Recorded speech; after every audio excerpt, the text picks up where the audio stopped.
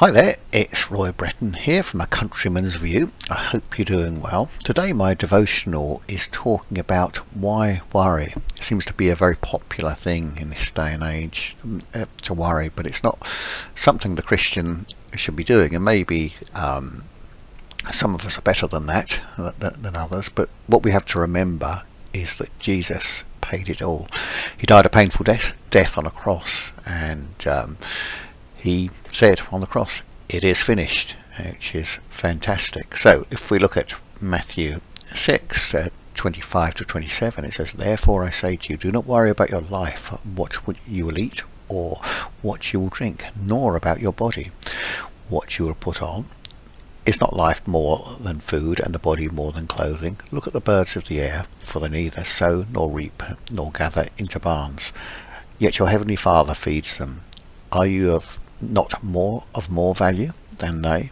Which of you by worrying can add 1 cubit to his stature?" And this is so true.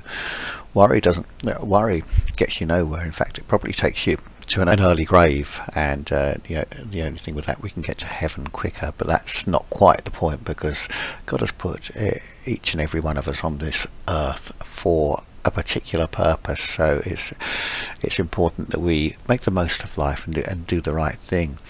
Now in Genesis 1 we read about creation, and it says, "In the beginning God created the heavens and the earth. The earth was without form and void, and darkness was on the face of the deep, and the Spirit of God was hovering over the face of the waters." So even before Jesus came, the Spirit of God was hovering. Now we have the Holy Spirit because Jesus left us a Holy Spirit. But when you think we are worshipping, and we are made in the image of God who created the earth, we shouldn't really have anything to worry about, because he loves us and he cares for us and he wants the best for us, and we need to believe that. When we think about how Peter walked on the water when he had his eyes fixed on Jesus, and then he took his eyes off of Jesus and he started to sink. But sometimes it's so easy to look with our carnal eyes rather than through the eyes of Jesus. When we look through our own eyes, nothing happens. But when we look through Holy Spirit filled eyes, different things happen, and it's such a wonderful thing. So many people, I don't think, give Jesus full control of their life. The Bible says that we need to give our life to him, and I think when we actually give our life to him, absolutely, it makes such a difference. Did you know that worry stops you enjoying yourself? And it's almost like faith in reverse, which is fear.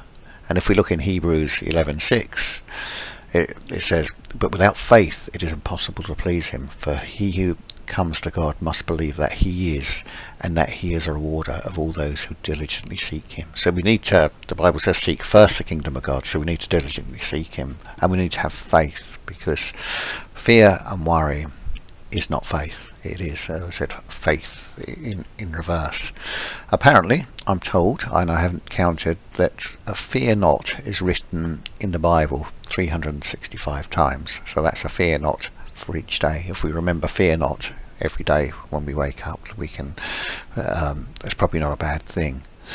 And finally, if we look at Psalm 23, verse 4, it says, David says, "Yea, though I walk through the valley of the shadow of death, I will fear no evil, for you are with me. Your rod and your staff, they comfort me." It's a great psalm to read. The whole psalm is brilliant, and we can do that. And we need to remember that death has lost its sting. Death was defeated at the cross, and Jesus said, "It is finished."